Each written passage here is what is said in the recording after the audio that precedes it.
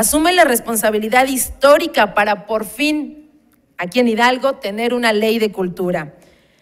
de la cual somos parte desde su creación hasta incluso que el día de hoy esté aquí, con la finalidad de dar herramientas sustentadas a la cultura. Por ello, y aunque sabemos que hay pendientes, el esfuerzo es de reconocerse, es un esfuerzo importante para aprobarla y sea así el comienzo de una verdadera política cultural. Por eso les pedimos a todos su aprobación, porque en toda acción, proyecto, programa o ley cultural existen 3 motivos